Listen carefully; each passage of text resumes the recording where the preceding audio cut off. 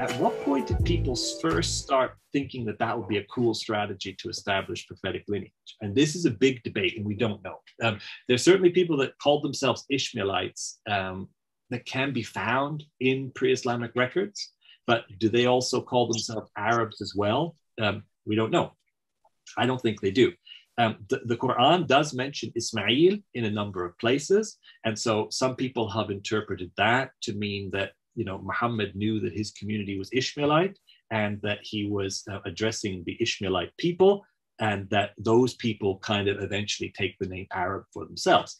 I also don't think that's true, just by the way the Quran uses the word Ishmael. This could be another kind of hour's conversation to try to resolve that one. But the point is that I think what ends up happening is that the dominant group in early Islam is the Mahdite people, and then they need to find a prophetic legacy that's genealogical. And so they're the ones that are very interested in connecting Mad to Ishmael.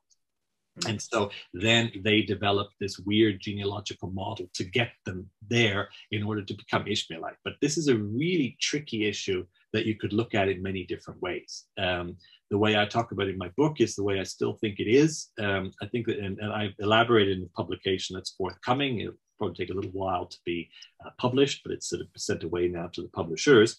But I try to talk about the Ishmaelite connection more because I think it's very debatable how you want to interpret that. And but the only thing that is definitely clear is that by the early 3rd, 9th century, the association of Ishmael with the first Arab was very well established in Arabic literature.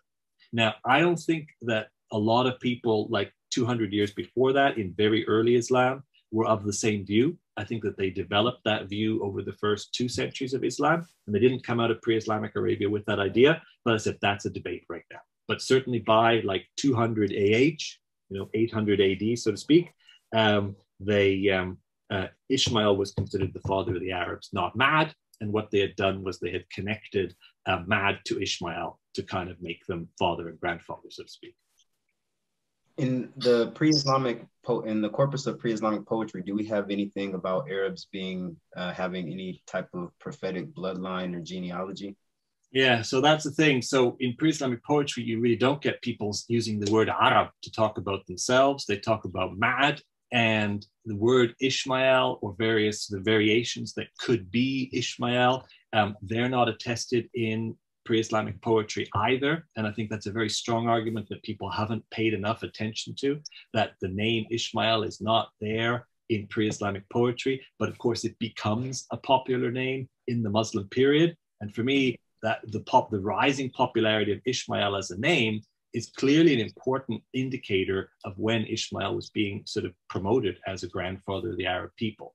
So I think that there probably, but I don't know, were communities of Ishmaelites, that kind of people who thought they were descendants of Ishmael. But I still don't think that our Arabic poets from Central Arabia, who are the members of the tribes that wield the Islamic conquest, I don't think that they are totally aware of that. But this is a very debatable topic. Okay. And how did Catan come into the picture? Maybe